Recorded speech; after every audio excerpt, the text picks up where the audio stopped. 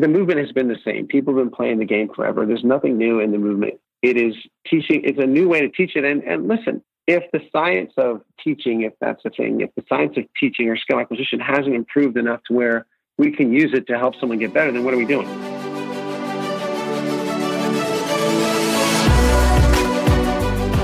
Hello and welcome to Ahead of the Curve. I am Jonathan Gellner, and thank you so much for being here. This episode is brought to you by Baseball Cloud. Baseball Cloud's revolutionary software platform brings to life the numbers captured by TrackMan and FlightScope. This provides colleges, players, and facility owners around the world a turnkey product, allowing them to analyze their data using key metrics and custom visualizations on one intuitive user interface. Go to baseballcloud.com to find out how you can have your own data analytics department for your program. Data has a story to tell, and Baseball Cloud gives it a voice. Today, we have on Randy Sullivan, CEO of the Florida Baseball Ranch. FBR specializes in the development, management, and rehabilitation of hitters and pitchers. Before getting into baseball, Randy was a nuclear missile launch officer and decided to get into physical therapy, which led him to his current role in training baseball players. On the show, we discuss his concepts of linking hardware and software. We talk about constraints-based training and the differences between old school versus new school. Randy is also hosting the second annual Skill Acquisition Summit with some of the world's brightest minds on October 12th and 13th. I'll be in attendance, and I hope to see you there. Here is Randy Sullivan. Randy, welcome to the show.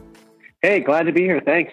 Of course. This is round 2 for us, and I think we almost set a date to exactly 1 year since the last time that we got on the mic together, and I'm really excited to see what you've learned in the last year and how we can apply it in the team setting. But I'm really excited about getting to attend the Skill Acquisition Conference in a couple of weeks. And just for our listeners who may be curious, may have seen it on social media, what are you putting on? This is year 2 of that, and just tell us a little bit about it.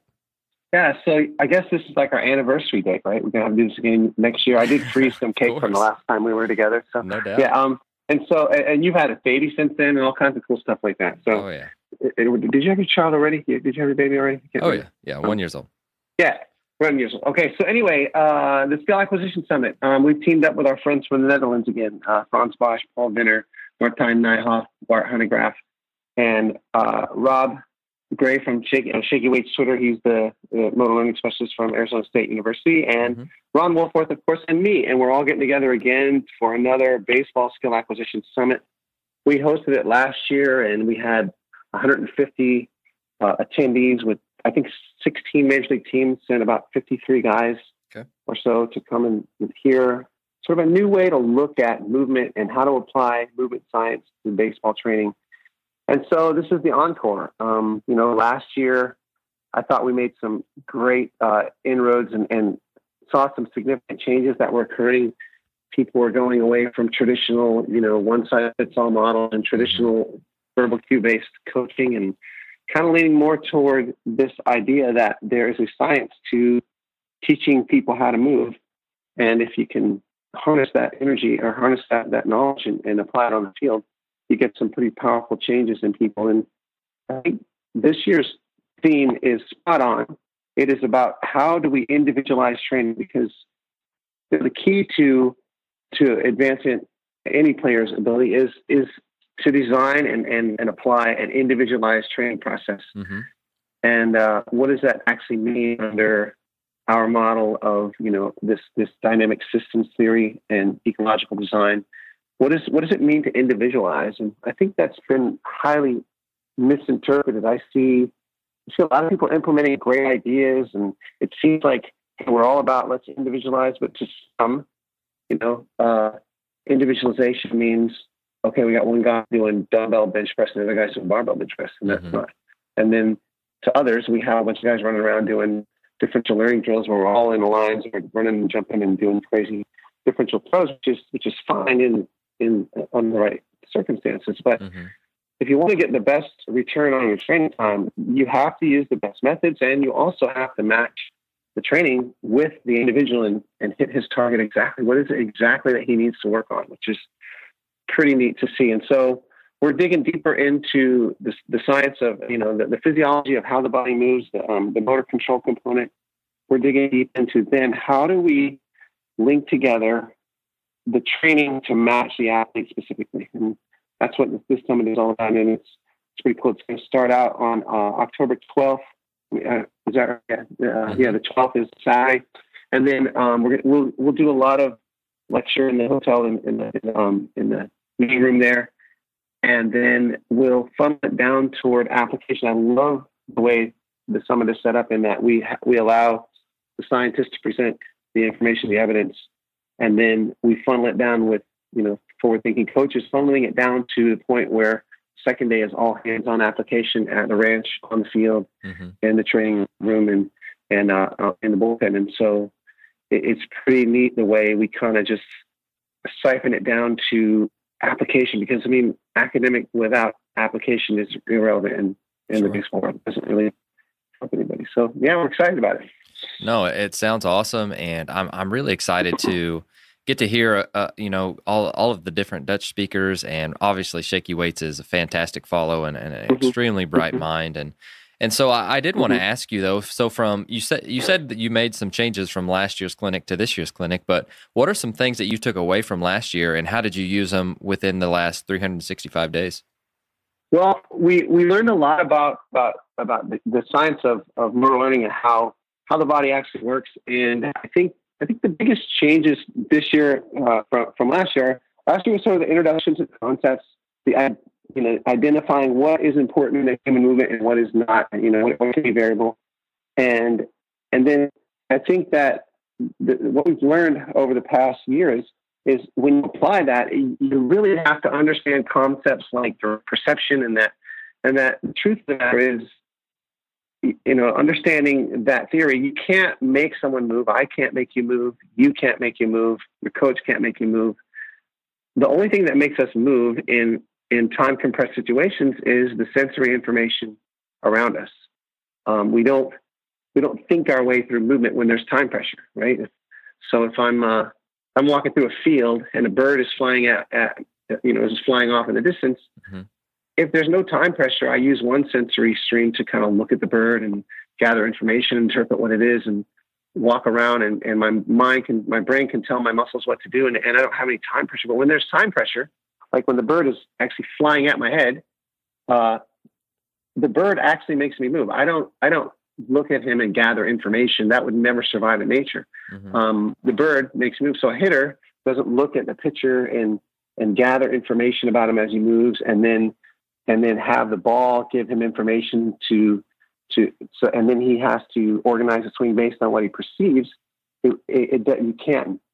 There's no time for all that, and so use a different sensory stream, which is more of a primitive one that just says, hey, I'm going to get into positions that maximize my muscular qualities. I want to take advantage of all the elastic and mechanical properties, get myself into the most adaptable, adjustable positions through my movement. And then, as Augie Garita used to say, the late great Augie Garita used to say, let the ball tell you where to hit it. And the baseball actually makes a player swing. It organizes a swing form.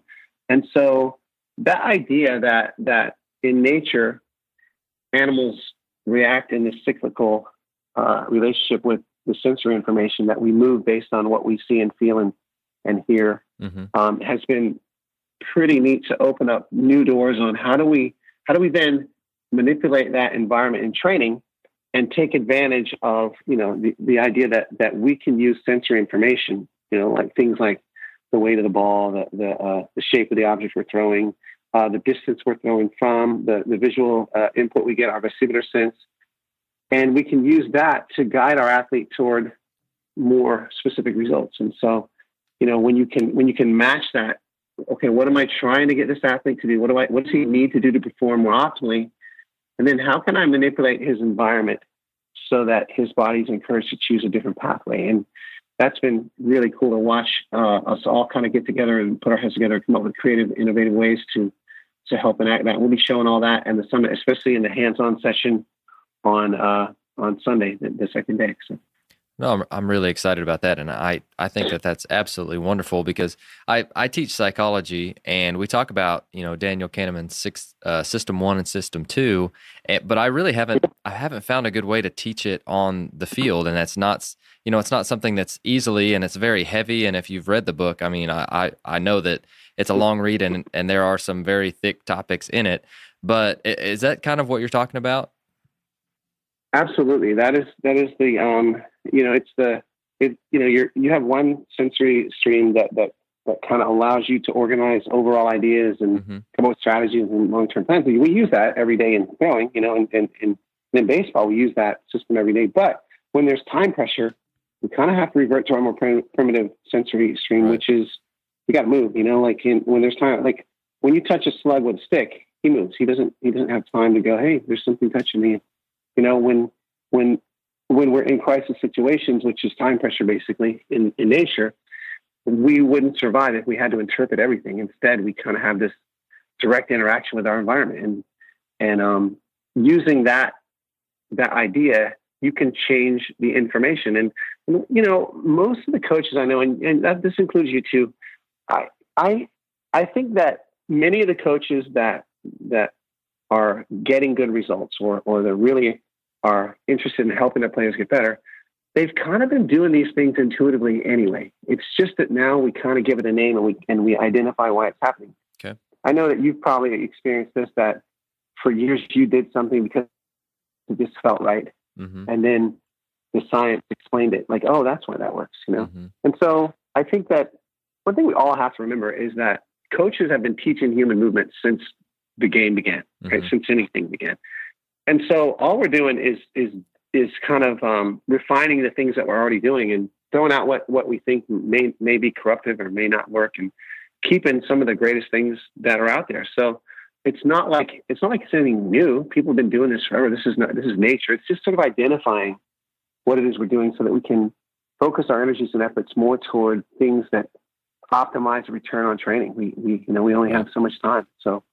Right, and that's something that this fall, I mean, we have an hour every day, and so I get the hitters every other day, and it's something that we all had to sit down and go, okay, what is going to be the most efficient use of our time, and what fits best in our system, what's going to help each individual player the most, and it's not something that's easily done, and it's something that, especially you're talking about that. I mean, I am scared to death, and I use this in a way that it's always in the back of my mind of, if I don't do this well, if I don't do it efficient, and if I don't help them, then I could ruin their career. Like, that's always in the back of my mind of, we have this huge responsibility of, we have to get them there faster. It's going to make them better. That's great. But if we don't, and we make them worse, then it could end their career. And that's something that it should be at the back of every coach's mind. But I say that in a way that like, I don't wake up going, oh crap, I just ruined that kid's career or anything like that. But it's something that drives me every day, if that makes sense. You bet. And think about this. Okay, you're talking about hitting. Great. I understand. You worry every day that you're going to make somebody worse. Okay. And hitting is probably more complex because you have to respond to sensory information, and it's a little more complex than teaching pitching.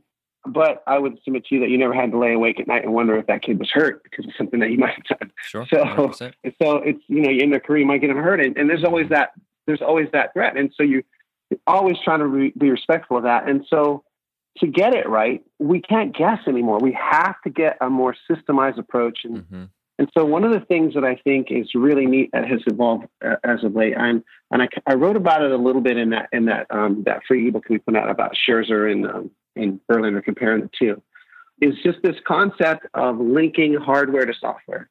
So let's say you have a hitter, or I have a pitcher in one of my practice sessions. The first thing I need to know is, how does his body want to move? Because I've begun to look at things more as not as me trying to make a guy move, or a guy, changing the way he moves. We want to optimize it by understanding, okay, what's going to be the most efficient way for this guy to move? How is he going to move the best? And so you have to know some things about him physically, right? If a guy's hips are internally rotated, because he's pigeon-toed like me, and he has what's known as anteverted hips, he's going to have to move differently than the guy who's sort of duck-footed and his hips are retroverted, pointing outward, and he he has a hard time with things like internal rotation. And so you can observe, there are some simple things that we'll show you at the summit that you can just observe the way people move and get really good clues without doing a formal evaluation, just by watching.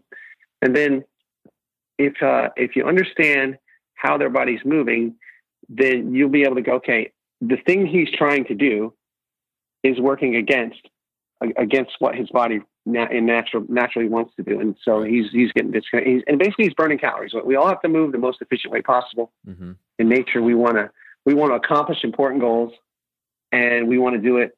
Complex organisms are inherently lazy. They have to conserve energy. And so you want to accomplish these goals, but you want to do it in the most energy efficient way possible. And, mm-hmm. and it turns out that being energy efficient is being in good positions and taking advantage of the elastic and mechanical properties of your muscles, and getting yourself into a place where you can accomplish those goals and make it as easy as possible. And sometimes if we don't understand the guy's hardware, we might be getting him into positions that make it difficult for him to perform.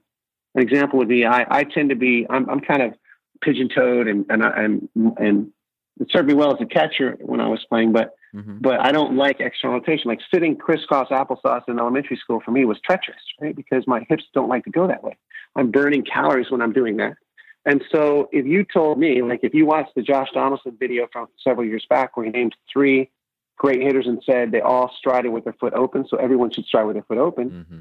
If you told me to do that with the hips that I have, I'd have a hard time doing it. It would be really difficult. I could stride with my foot closed and still have enough internal rotation available to clear my hips without any problem. If you told a guy whose hips loved external rotation to stride with his foot closed, then there are a few options for him to pull it off, but you'd have to know that, and you have to know that about him, Right. And so that's sort of what we're going to do. I know it's going to be really exciting on the practical day. I'm excited because I'm teaming up with my friend Ron Wolforth from the Texas Baseball Ranch. Mm-hmm. And basically, we're going to go through in our practical session and Ron will present the disconnection that we commonly see in throwing. And then I'll jump in and say, well, these are the possible physical constraints that might be holding this guy back, or might keep this guy from being able to, or might be making his body choose this way to move. Mm-hmm. And so we're going to kind of walk through that from toe to head during our practical, and just kind of give guys, really good hands-on, simple things that you can observe to see how does this body want to move? How does this guy's body want to move? And what's the best way for me to help him optimize what he has? Some of the hardware stuff, the tightness, the things like that, some of that stuff we can change, and some is just the way you're made. Right. You have to understand what can be changed and what should I change, and then when I do, how will it manifest itself in the movement? And that's sort of that missing link concept. I'm about 3/4 of the way through a book just doing just exactly that, called The Missing Link, and I think it's going to be important to help people understand how do you link the hardware to the software to optimize each guy's movement. Sure, I like that. And that's exactly what you're doing. That's what you're doing every day, trying to figure out what's right. the best way I can help this guy. So. Right. And something that I know you're on social media, and I know that you see some people posting different things. And maybe this is just me, and I kind of take offense to it at times, but do you see the Bernstein Principle just getting used out of context all of the time? Oh my goodness. Like you wouldn't believe. Okay, I do. I'm glad I'm the only one. I just finished editing a 3-minute video that I'm going to publish tomorrow about this. We, as an industry, intent became everything, and the body will organize itself in accordance with the goal of the activity, right? But the body won't always organize itself in the most efficient or the safest way. It'll find a way, mm-hmm. right? And so we have to be careful. Yeah, it does. Yeah, and we have to be careful to make sure that we're doing it in the most energy preservative way possible, because in nature, in one-off events in nature, bodies don't concern themselves with conservation of energy or being efficient. In nature, when it's a one-off event, the body will organize itself any way it has to get it done. But we forget that when we train, these are not one-off events. Like a thrower, he has to do this thing 100, 120 times a game. So he has to be most efficient, most connected, and in the safest manner possible. Mm-hmm. And we collected a lot of data over the last 2 years. I have a full-time mathematician analyst that works for us. We've looked at over 500 pictures, and one of the things we're going to be talking about at our summit is that the data is really clear that there are a lot of ways to throw baseballs hard. There's lots of different ways to throw it hard. But when we look at our algorithm, our machine learning algorithms that we put together to analyze this, there are only a very few ways to throw the ball hard and safe for a long time. When we compare arm health and injury and then velocity, you can throw hard a lot of ways, but there's only a few ways that you can throw hard and safe for a long time. And so we'll be talking about that a lot at the summit too. And so it's exciting because I think people need to know it. I think that sometimes coaches are a little intimidated by, the science, the nature of the discussion. It seems over their heads and unusable. But truth of the matter is, it's really, once you understand the language, once you understand the words that we're using, it's just like, in the 8th grade when the kid was speaking Pig Latin and it sounded cool, nobody knew what he was saying. They figured it out. You're like, oh, I get it. That's not that complex,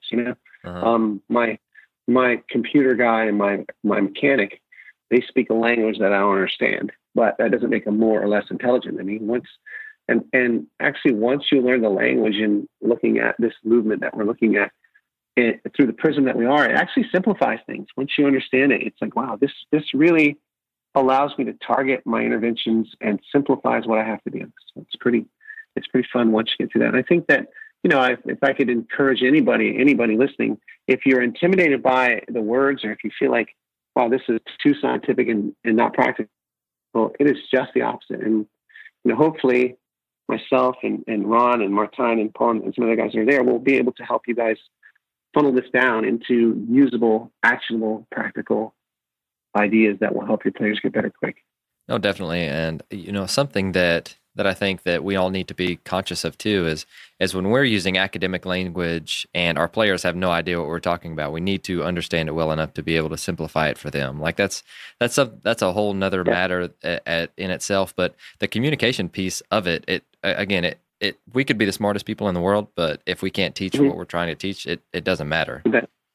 You bet. And you know what? You kind of have to understand this stuff now to reach today's player. These players get accused of being lazy and disrespectful and irreverent, and they don't want to work and they don't want to work hard and they don't respect authority. I don't see that at all. I see a bunch of guys, man. You come by one of our summer program days, you'll see some dudes working their tails off. Okay. This generation of player is not afraid of hard work. This generation of players is afraid of things that they think are stupid. And they've gotten more information now than ever before, right? And I think that we have to respect that. And they're smarter than we give them credit for. They want to understand what they're doing, and they want to understand why. And we got to be willing to explain it in ways that make sense to them. And I think we can do that. I think if you can build that kind of relationship where the level of player that you have and what he needs to know, what he doesn't need to know, you can hit that mark pretty well. That you can say, look, this guy, this is what we're doing, and here's why.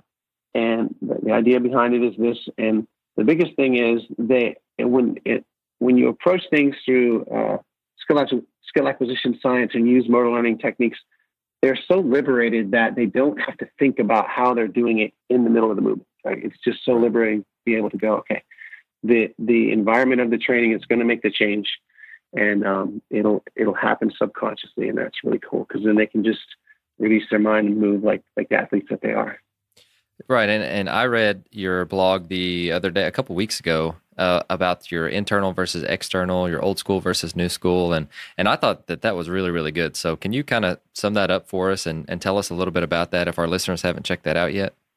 Yeah, I think that, again, coaches have been teaching movement forever, and we just have new ways of identifying what we're doing. And, I was watching MLB Network thing, or I saw it on YouTube or something. It was Pete Rose, the hit king, the guy with the most hits in the history of the game.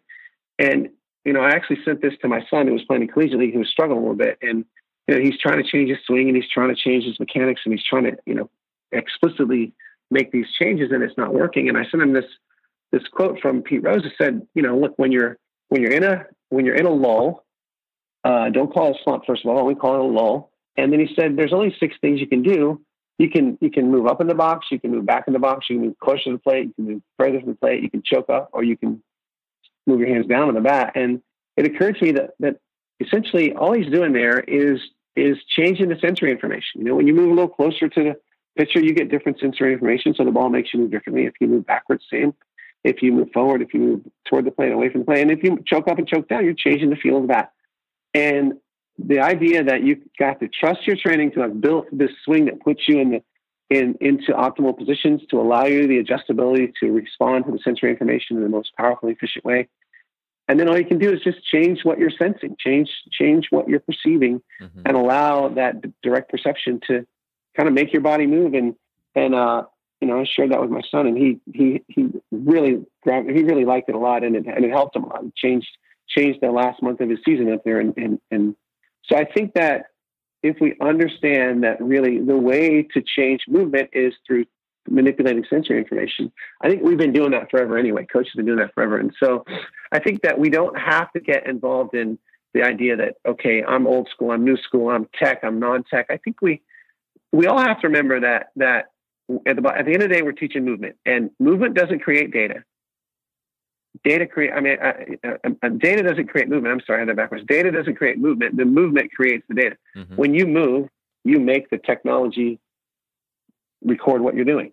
And so you can change the movement and thereby change the data, but simply having the data isn't going to change the movement. You have to use the data as just something that's telling you how you're doing, just telling you what we're up to.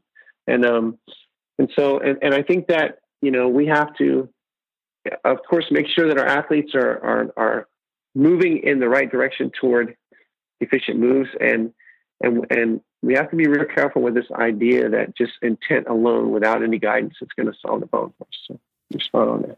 No, I like that. And, something this offseason that I really tried to hone in on was my use of data. I mean, I'm a one-man show, I guess you could say, at Union High School as far as collecting data and trying to use it. And so I started reading Fergus Connolly's Game Changer, and man, he's amazing. And there was one thing that stood out to me within his book, and I'll just read it word for word, is he talked about collecting data shouldn't start with what we can gather, but begin with what we want to achieve, then look for data that will impact that.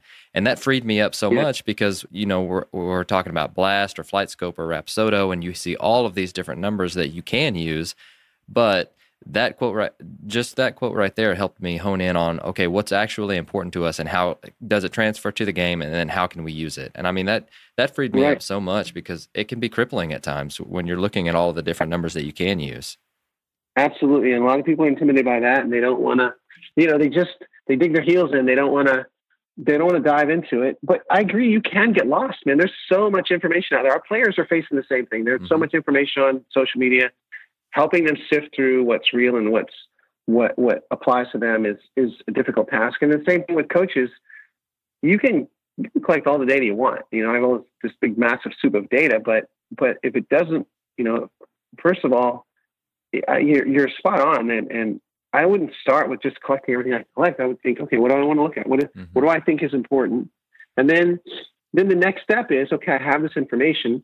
How do I use movement science to change the outcome? And then the data will tell me if it worked or not. And that's really the bridge that we're trying to close there. That's the missing link that we're trying to combine is, we have to get a few coaches like you who aren't afraid of either side and be able to provide that link for people to say, hey, this is what this means and this is how you use it, because you can make it as complex or simple. I mean, you never want to oversimplify things, of course, because movement is complex and humans are complex. But if it just remains complex without application, then it's just parlor tricks and mental gymnastics. It doesn't help us. It has to. Right. It has to help us. It has to help us play better. It has to help our player achieve its goals. And so I think there are people like you that are. I mean, it's so valuable that you're able to do that and then communicate with this forum that you have, to be able to spread the word that, we can bridge these two things together, old school and new school and tech and non-tech. It can all be, I think that if we really look at it, we're kind of all doing the same thing. No, I 100% agree. And, I talk with my dad all the time. And for the listeners who don't know, my dad played 8 years in the big leagues, and we talk about the old school versus new school all the time. And I grew up in the more new school camp, but we have a lot of the same thing. I mean, it's so funny how similar that things are. And you've mentioned this several times on the podcast of we're all saying the same things in a lot of different ways. And, you know, like you said, you dig into one side or whatnot, and you confirm your own biases with that. But it's just so interesting that, like, he even talked about weighted balls. He's like, I was in a bullpen in the Astros, and their pitching coach in like 1967 or whatever it was, he threw me this concrete ball. And so we just played catch with it some right before we got started playing catch. He said it would make our arms stronger. There you go. And then everybody's like, Right. weighted balls are a new thing. And he's like, no, I used that in 1967 or, you know, whenever it was in the 60s. Yeah. But it's just funny how, you know, it's baseball, and we talk about revolution ending and starting at the exact same point. But it's just so funny where the pendulum swings, and for me, it's always somewhere in the middle. And we're coming up with new ways to teach things, but we're not teaching new things, if that makes sense too. I say that all the time. That's a spot-on statement. And regarding weighted balls, what's funny is, like, you know, I grew up and we didn't have a lot of money when I was growing up, and we had, you know, if we lost our ball, we had to go buy a new one at the hardware store, and you know, so we tried to hang on to it as much as we could. And I think every ball I ever threw was a weighted ball, because they all weighed different. Because sometimes you left them in the rain, and sometimes they're older. And sometimes, you know, if you ever played a 9 a.m. perfect game tournament, by the third inning, you were throwing a weighted ball, Sure. because the dew on the ground, you know, and the rooster tail going out of the outfield. So I think that, but yeah, you're right. I think that we're all saying basically the same thing. And I say this all the time. It's not that we're teaching you a new way to throw or hit. What we are teaching is a new way to view throwing and hitting, which leads to a new way to teach throwing and hitting. And I think that's the key. Is the movement has been the same. People have been playing the game forever. There's nothing new in the movement.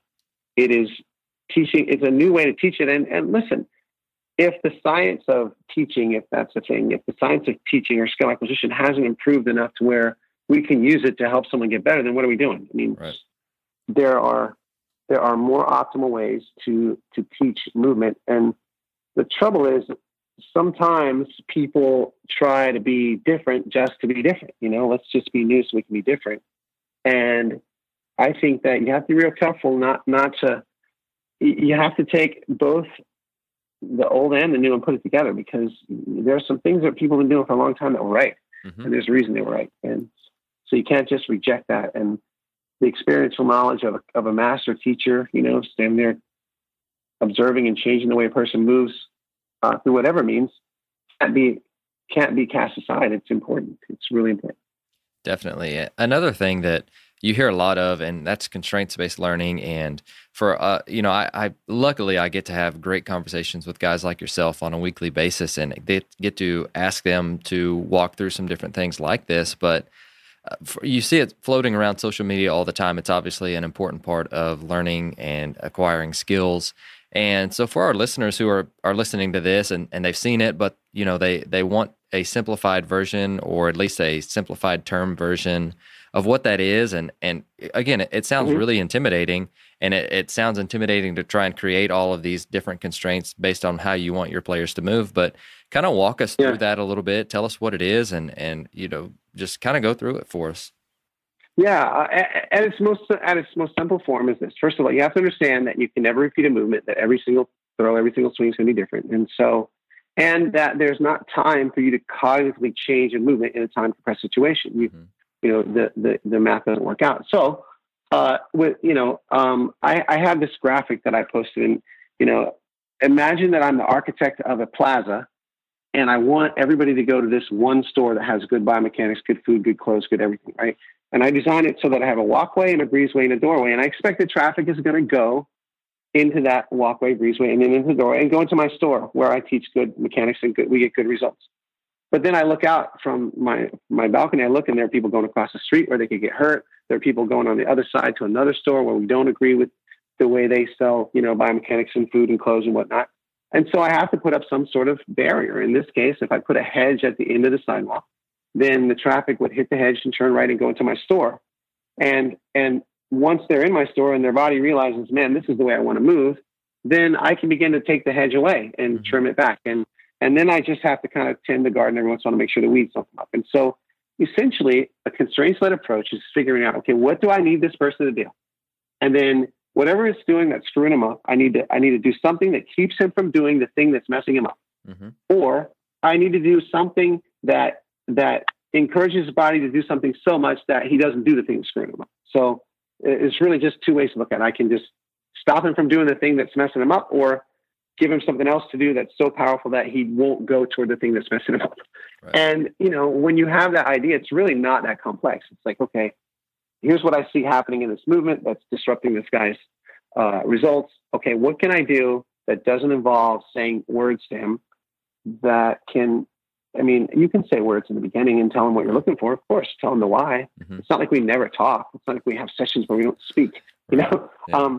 And it's just that what you have to do is kind of explain what we're trying to do, and then give him some sort of sensory information. So, for example, the little connection club that we came up with, it just adds a different feel to the way the arm is moving, and it cleans up arm path pretty rapidly. What can I do? A shorter bat, a longer bat, a different stimulus. I can compress time. I can, like, simple example. Let's say that I want an athlete to find optimal length in his abdominals. He's not getting what people would call hip to shoulder separation, and then turning that around. Well, you guys do it all the time. I see these drills where you're standing with your feet facing the other direction, and you jump into that position. You twist your torso back, and you immediately have to find your optimal length because of time pressure. So what you have to do is just find a way to manipulate the sensory information to either keep him from doing the thing that's messing him up, or make him more encouraged to do something else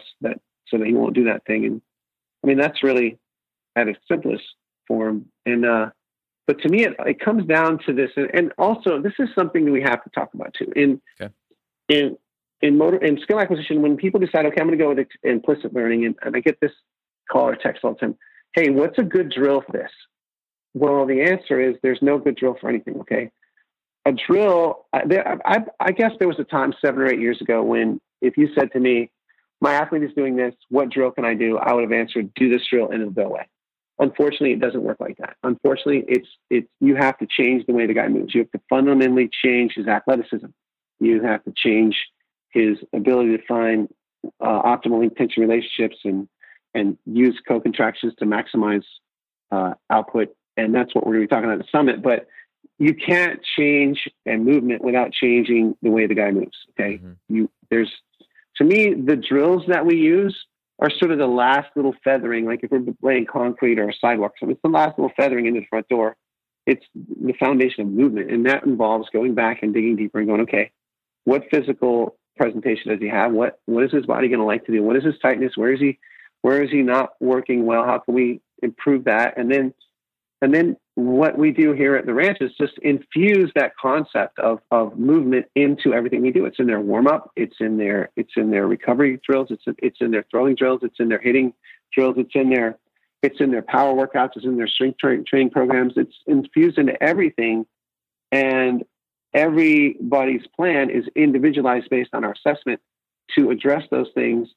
And what we try to create is this entire movement experience, and the entire movement experience changes the way the guy presents his swing or his throw. And so it's not just let's do a drill, Coaches, your players aren't afraid to work hard. They just can't afford to get it wrong. And that is why you should attend the 2019 Skill Acquisition Summit, hosted by Randy Sullivan's Florida Baseball Ranch and the Strength of Skills from the Netherlands. This annual event will take place on October 12th and the 13th in Lakeland, Florida. This event will have a premier panel of presenters including Frans Bosch from the Netherlands and Rob Gray from Arizona State University. The most forward-thinking coaches in the business will funnel the information down to the bare bones of on-the-field application of leading-edge skill acquisition and motor learning science. You will leave equipped to help your players optimize the return on their training time. For more information, call 1-866-STRIKE-3 or go to floridabaseballranch.com/summit. Presenters include Frans Bosch, Rob Gray, Martine Nijhoff, Bart Honegroff, David Mann, Paul Venner, Ron Woolforth, and Coach Randy Sullivan, who will serve as host and moderator for this exciting event. I will be in attendance, and I hope to see you there. I like that, and I can't explain it as eloquently as you can, but someone asked me that the other day, and I said, constraints can be as simple as just making sure that they understand the objective of exactly and the goal of what they're trying to accomplish with any drill that you give. Yeah. And that needs to have a conversation, because we can set up drills and we can say, hey, we're doing T-work and we're doing this or that. But having them to understand the objective helps them to understand the movement that it takes to beat you with that objective, or to try and you can even make it a competition. And I know it sounds really intimidating, but we do constraints all the time, and we're like, hey, just, like one of ours is with the underload bat, they're having to try and hit it to the opposite field. And so have a competition with those guys and saying, how many can you get with the underload bat? How many can you get to the opposite field? That in itself is a constraint, and they're having to feel through the movements without you saying, just go oppo. And so it's something that, again, we can make it really simple. We can make it really complex. But for me, with working with 50 guys every other day, 25 at a time to 30 at a time, the simpler is better for us, but not making it like simplifying, but not making it too much more simpler, if that makes sense. And so I think that it's something that you have to give some thought into. But once you set it up and once you have them going, it's so much more efficient. It's so much more of an efficient use of their time, because they're having to feel through everything, and you're not having to stand over them and telling them whether it's wrong or right. The objective does that, and that's kind of the teacher voice coming out of, hey, we need to help these kids understand what the objective of every day of what they're doing in class. But it's the same thing whenever we're walking into a cage. They need to understand what it is that they're trying to do with every drill, or just the overall objective of the day, what we're trying to work on, and let them get after it. I mean, that's what we've tried to do this fall, and I think that it's been fairly successful as far as buy-in.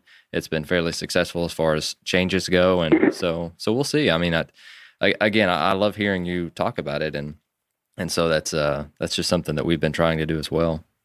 Yeah, thank God for implicit learning, right? Because if not, no one would ever get better in a team setting. No, I'd have to have one-on-one instruction all the time, and it has to be vomiting verbal cues on the guy all the time. So, First of all, no team would ever get any better, and no academy would ever be able to make a living, because you'd have to have this one-on-one session that goes in depth, all the time. You'd never have group sessions. You'd never be able. So, thank God for it. But remember when you were a kid and there wasn't enough kids to play a game, and so you just put together a 3-on-3 game or something like that. And what did you do in that? Okay. You got on the field. Let's say you're even in your backyard. Okay. You'd said things like, all right, we don't have a right fielder, so if he hits the right field, you're out. Yep. Right. Mm-hmm. That's a constraints-led approach to training. You just put a constraint right there. It's as simple as that. It's nothing. There's nothing more complex than that. And it's, sometimes the language you use has to be used, because you have to describe, you have to explain what you're doing. You have to be able to discuss it. And every discipline has their own language, right? Mm-hmm. Like I said, my computer guy and my accountant both have their own language, but you have to have some sort of language to explain it. But it's not really that complex. When you really pare it down, it can be as simple as putting, a bucket in front of the guy's foot so he can't do the thing that he was doing that was messing him up or something. Sure. And the key for us, I think, is when you use constraints, is like I mentioned with the hedge.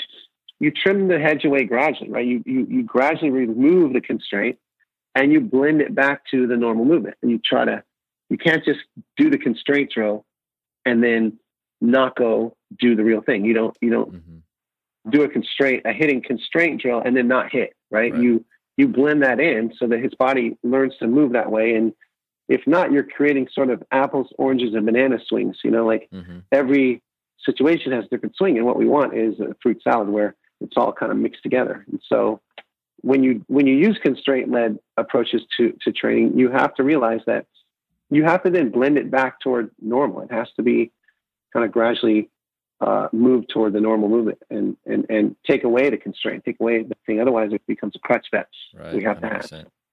Well, and something else so I've started writing some different articles this fall and just trying to put my thoughts on pen and paper, and trying to help people in the team setting, because I know how daunting that it can be in a lot of these different subjects that we're talking about.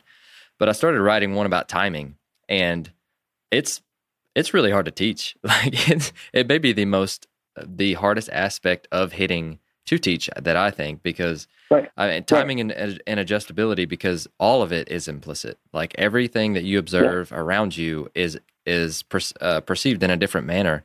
And so just help me out. Like I'm drawing straws, and I feel like I've got a pretty good article base going. But at the same time, I'd love to hear your thoughts on how to teach it and how you guys are training it. Yeah, it's funny you said that because, I did know that you started writing, and I was going to ask you about this because you think it's hard to teach. It's hard to write about. It's like, how do you describe what's happening in words, right? How do you put those words together to make it clear without using some language that people, you're going to have to explain it in ways that are pretty standardized. You can't just say move up, move down relative to what? You can't say move left, move right. You can't, you know what I mean?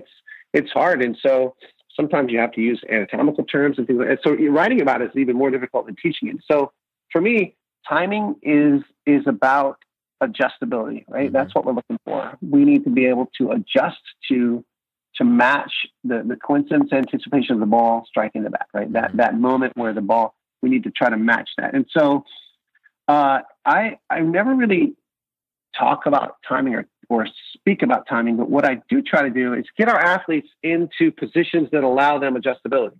Okay. Get them into positions that optimize link tension relationships, teach them how to use their muscles mechanically, how to get the most out of them, and then teach them movements that put them in good positions so that they can then allow the sensory information to tell them where to hit the ball, right? So timing is without, okay, so, and this kind of goes back to your Bernstein Principle, right? Mm-hmm. Exactly. The abuse of it.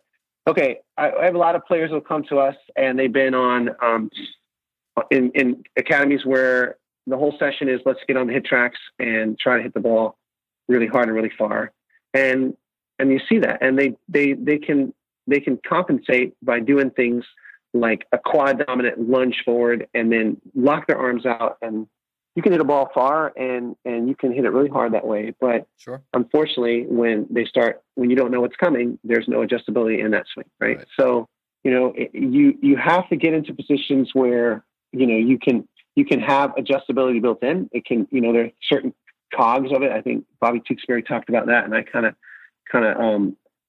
of inherit or just incorporated that into our savage hitting program is this idea that you have to have components of the swing that allow you the opportunity to make adjustments. You have to have those built in, and then your timing can be adapted. But if you think about the concept of direct perception, okay, I'll get a little geeky here with some science, but Gibson's direct perception theory talks about the concept of affordances, right? So like if you look at a chair and your brain sees it and it's a chair, the sensory component of your brain that identifies objects for you says, yeah, that's a chair. That's what we call it. And you then sit on the chair, and it's something, but if you didn't know the name of that thing, it would still be something that looked like you could sit on it. Right. Mm-hmm. And so that chair affords you, invites you the opportunity to move. And affordance is something that invites you the opportunity to move.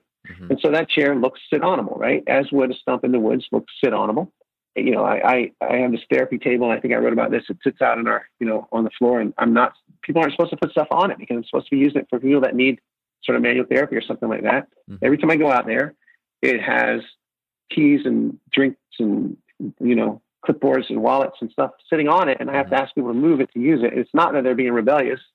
That horizontal surface afforded them the opportunity to put stuff on it. So that's sit-onable. That surface was put onable. It's like, I can put stuff on that, right? That's why every horizontal surface in your house has stuff on it, because it's all put onable, right? If it was slanted, you wouldn't put something on it, right? And so if you think about a running back, puts his foot in the ground, and if he's really agile, he really understands how to find optimal length and co-contraction, and he looks for a hole to run through. If he's more athletic than another guy, the hole that he's afforded is smaller. He can get through a smaller hole, right? And the hole, and so that hole is get throughable, right?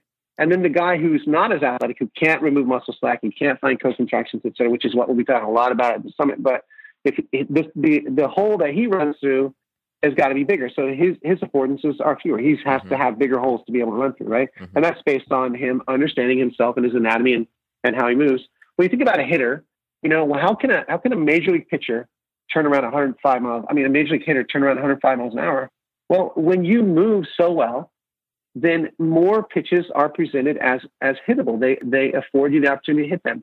If you're a bad mover who jumps out on his quads and locks his arms out, there are going to be very few pitches that you would be able to perceive as hittable, right? But if you move well and get yourselves into positions that optimize link-tension relationships and have these cogs of adjustability built into your swing that allow you to enter the hitting zone through the back so that you can have more time to make more movement solution space, more space to make the changes that you need, then those pitches become more hittable. And when people talk an old school thought of the game slowing down for these guys, really, because of the cyclical nature, the cyclical relationship that we have with perception and action, as you move better, you perceive better. And as you perceive better, you move better. And so these guys who can turn around nasty stuff in the big leagues, they're just such elite movers that they become elite perceivers, and they are afforded more pitches that appear to be hittable. And so we got to try to get our guys to move better so they can perceive better. I love that. And you walked right into my next question, and that's trying to couple perception and action as much as I can this fall. And there are some times that we as coaches are constrained by time or space or weather or things like that, and we have to do, the stand-in bullpens where you're not allowed to swing. You're able to perceive the information that's happening, but you can't act upon it. And so, what are some different ways that we can merge those two? And again, this is something that if you could take some of the natural old school, I don't want to say old school, but just things that a lot of coaches do, such as stand-in bullpens, and how can we make them better? Yeah. How can we take the perception or the action piece and make sure that those are coupled together? Yeah, that's a really tough challenge in hitting. I understand, and that's why hitting is such a more complex thing to teach than pitching, because with pitching, you got one guy throwing, you can throw it to a target. A pitcher doesn't need anybody to help him get better. A hitter needs somebody to throw to him or something to throw to him. And so you're right. This idea of coupling perception with action is really important. And, ideally what you'd want to have is, of course, we have to use things like the tee. And of course we have to do things where we're just learning to move better. Sure. Right. But once the movement is reasonable, as soon as we can, we start adding a perceptual component, and that is front toss. And then, coaches, so what I always call 40-40-40 batting practice, the 40-year-old guy throwing 40 miles an hour from 40 feet. And that's all good, but it's not right alongside of perception and action coupling is representative design, right? You have to have it look as much like the game as possible. That's why it's hard. And that's a challenge because there's just not enough arms out there to do it, Right. If I had to do it again, and I've coached travel ball for a long time, coming up with my younger guys, as ugly as the practice would be, I would have them throw to one another to make it as real as it could. And I would do my drill work and my movement work on the side. But at the end of the day, everybody would be facing a kid, one of their teammates. Remember back at the Citadel when I played, we didn't have a graduate assistant. We didn't have any assistant coaches. And so, the freshman pitchers, the guys, our coach never cut anybody, but the freshman pitchers, they threw from 60 feet, 6 inches live batting practice every day.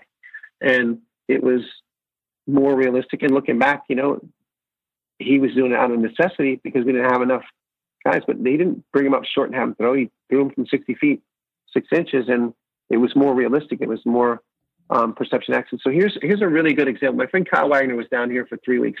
Oh, great. Kind of helping us. Oh yeah.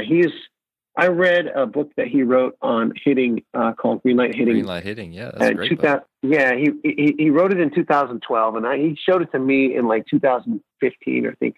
I wasn't even ready for it when I read it, and then I read it on New Year's Day last year. Just kind of found it in my computer, and I was like, "Oh my gosh, this guy was so far ahead of me back then." And so he came down. He spent 3 weeks down here working with our hitters, working with our hitting coaches, trying to integrate those two systems, and it was really neat. And a simple drill that I saw him do to improve perception action coupling was he had the pitcher throw into a screen with the hitter standing behind the screen. Okay. And so the bullpen was to a catcher, but the ball was hitting a screen. And then the hitter could go ahead and take a full swing at whatever he perceived awesome. Without hitting the ball. Yeah. So, it was really simple, so sure. It's a good way, as good as we can get. Obviously, you don't get any tactile feedback from making contact, whether you got vibrations off the end of the bat or off the fist, but it is getting closer to that idea of coupling perception and action. And at our place, we don't use the pitching machine very often. We have a home plate pitching machine that is sitting in there collecting dust because much to the chagrin of my CFO, anymore just because we paid heavily for it, as you know. Sure. But it just sits in there because it doesn't, the machine doesn't present the same information, the sensory information, as a live pitcher. I think I'd rather have a coach at 40 feet mixing things up, and basically what we do is we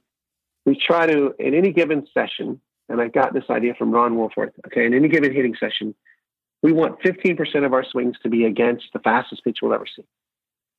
We want 15% to be against the slowest pitch we'll ever see. And we want 15% of our swings to be against with our two-strike approach, okay? And then the rest of it is going to be variability. The other 55% is going to be variable.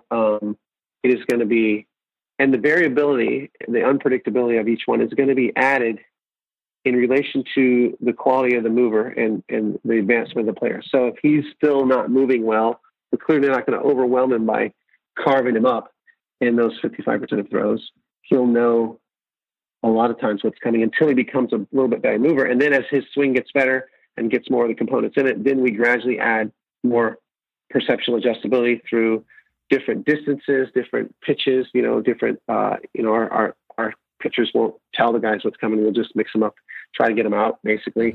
Different, we'll do 3-plate drills. We'll do different weighted bats, different, variable stimulus, just to try to change the sensory information as much as possible during that 55%. And that is sort of the amount of variability we add into that segment depends on where the guy is, what level he's at. And we kind of label those guys level 1, 2, 3, 4, 5, and see, we kind of categorize them, say this group can have this much variability, this group can have a little more variability. And some of our most elite guys, when it's, that 55% that we're dealing with, we're not telling what's coming. And, our analytics coordinator throws 87 from the mound. I don't know if anyone knew that. He throws 93 on a running throw. Yeah, he's a kid that hardly ever played high school ball. He played a couple of years, got hurt. And then in college, he didn't play at all. But when he got here, he asked me to write him a training plan. He started training because, he said, I think the data will mean more to me if I experience the training. I'm like, I think we got a winner here, right? We got a good guy. And so he's gotten better. He does running throws at 95 now, and he throws 87 from the mound. And Jordy from 40 is dirty. He is dirty. He is it's like his World Series to carve these guys up. He takes great pride in it. And so, when we have a guy who's an elite mover or elite, he has a really good swing and he's performing well, at the end, he's going to face Jordy, who's going to try to carve him up and make it really difficult. And there's a lot of failure in batting practice when that guy's throwing. So, it's about, to me, perception action coupling. It can be as simple as just taking what you're already doing and, for example, just add that little screen in front and then take a real swing, take a whole swing. And then just understanding that, it's not reasonable to think that on every single thing that you do in batting practice, you should have a ball that represents what a pitcher is going to throw to you as part of your training. That doesn't seem reasonable to me. That seems like we're going to get kids that are overwhelmed and we're going to get frustrated. We're not going to make progress. I think that you have to nuance that and say, all right, as the guy becomes a better mover, then we can add more perceptual adjustability to the situation. And ultimately, if I was coaching a college team or a major league team, I would have a cadre of batting practice pitchers that would throw live to my guys as sort of the feathering toward the end of the side, like the icing on the top. Let's make this real if we can. So no doubt, I need to give Kyle a shout because we actually do the same thing, and that was something that I wanted us to help with better decision making. And so, but we actually do it with the machine just because, we have guys that we want to slightly overtrain, or in your instance, the 15% of the fastest pitch you've ever seen. But this could be very hard on thumbs and on confidence too, if this is the first couple of times that they've seen it. So I really like it for making sure that, because our hacks, sometimes I'll throw it in the dirt and sometimes I'll throw it right down the middle. You never know. So that's been really good for us. And without the pressure and stress of actually trying to hit the ball every single time. So they focus on moving and seeing it better. And I really like that. Yeah. Or we'll sit like a slider at the very bottom of the zone. And I know the spin is different and it's through a screen, but can you recognize when it's too low that it's going to break out of the zone versus when it's actually going to fall into the zone? So I really encourage the listeners to try that, especially and you can do a lefty and righty at the same time. You just move them away from the plate a little bit too, which is really cool. But I do have some lightning style questions for you before we end it. So what's the latest thing that you've learned that you are really excited about?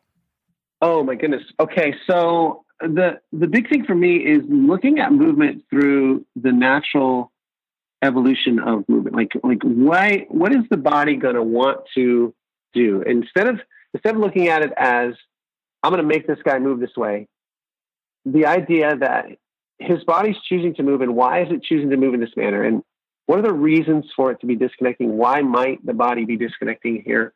And how can we then solve that problem for him? So that's been great. Been doing so much studying lately on Gibson's ecological approach to visual perception, just understanding the concept of direct perception and how we move based on, the environment directly and not through some interpretive system. And so that's been exciting. And then learning, and just understanding that what we're doing here is a 360-degree movement-based experience that has to be targeted toward each individual's needs. And we have to link his hardware to his software and help them optimize what he can do. And when we realize that, okay, the drill isn't the end all be all, it's the movement that creates the ability to perform the drill well, that then results in the better performance on the field.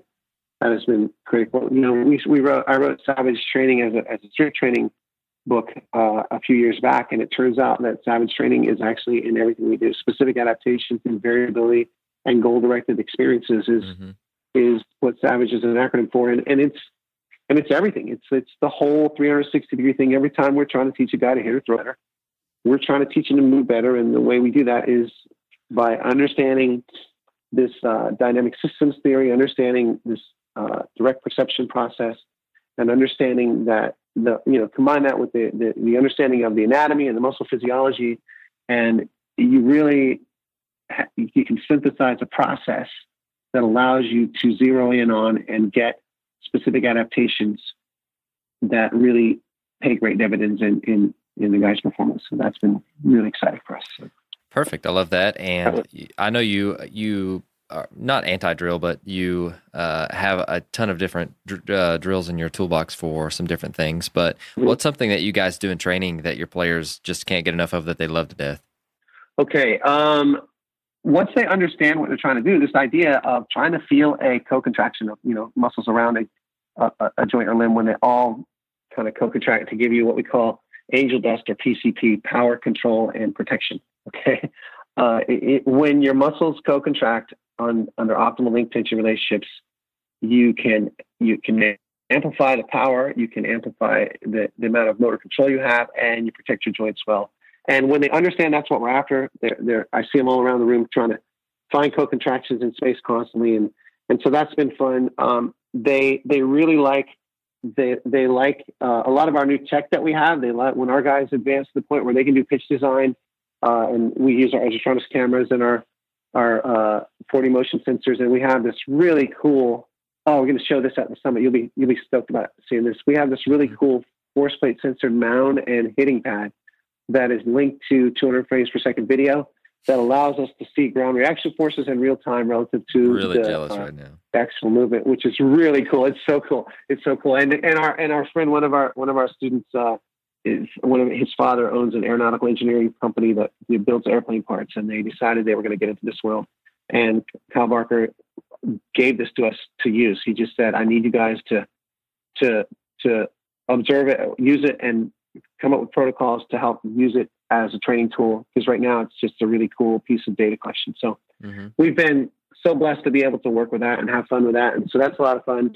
And then, and of course, our guys, when we get into more competitive bullpen situations or when they're, challenging each other, and anytime there's competition, that's always great. And so, we given away free shirts for the guy who can throw the ball the hardest or can hit the target the most time and stuff like that.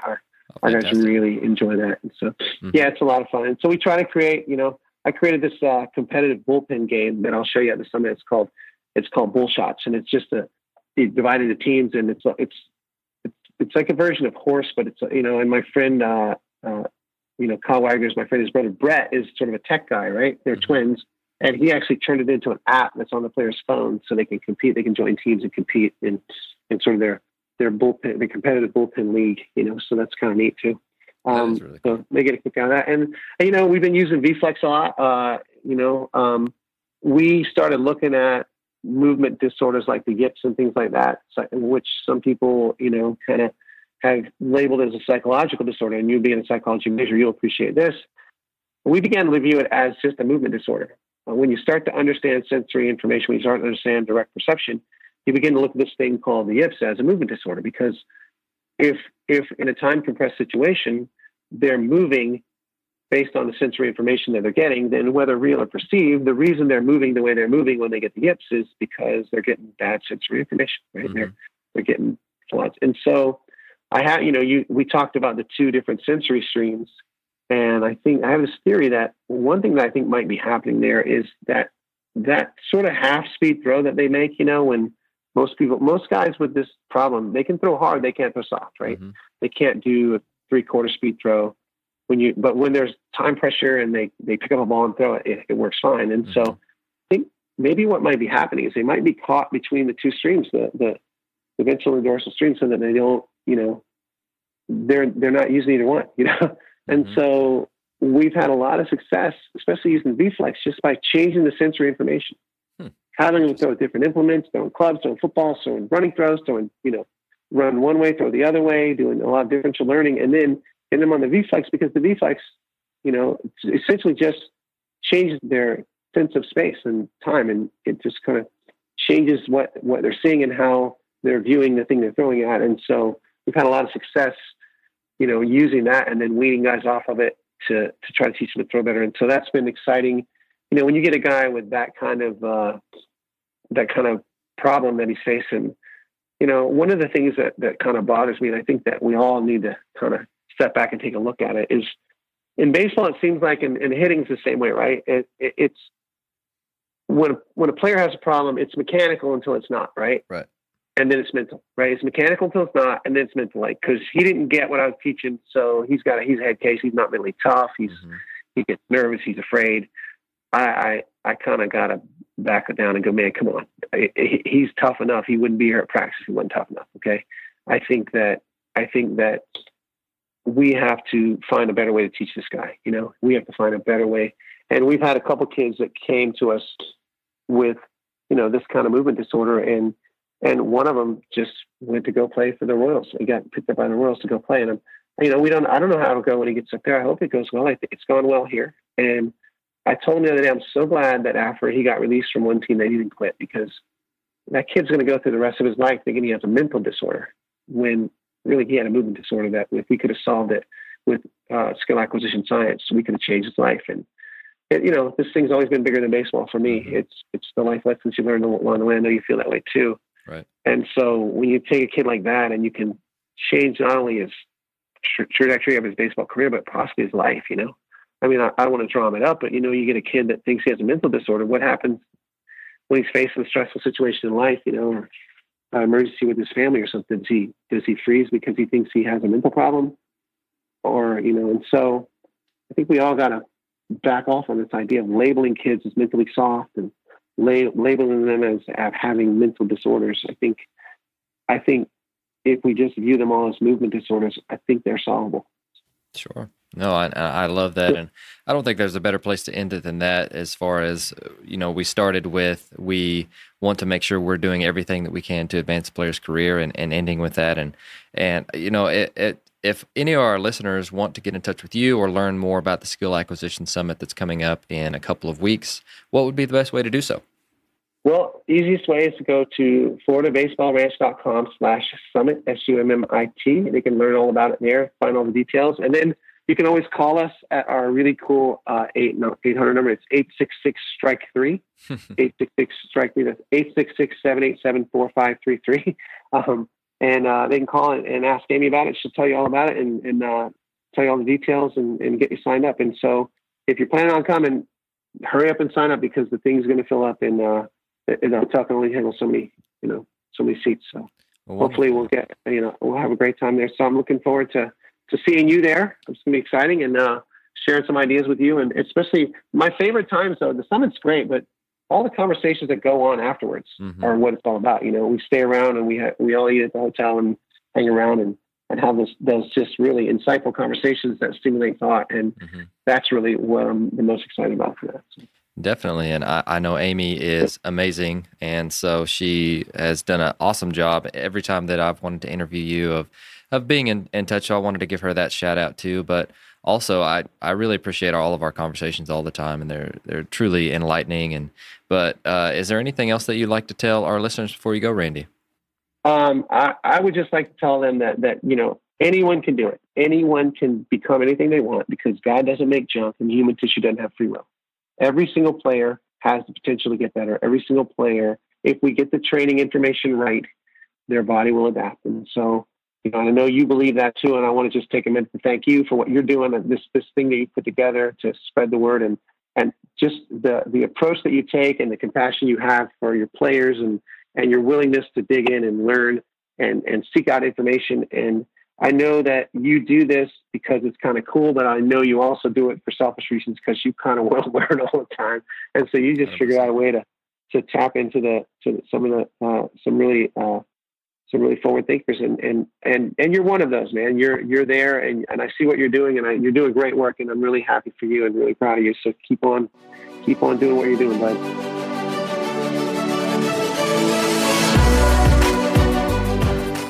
Thank you for listening to Ahead of the Curve. You can subscribe on your favorite podcast platform, which can include Apple Podcasts, Google, Spotify, Stitcher, or YouTube. And if you're enjoying the podcast, please share it on social media to help get the word out. Once again, thank you for joining us.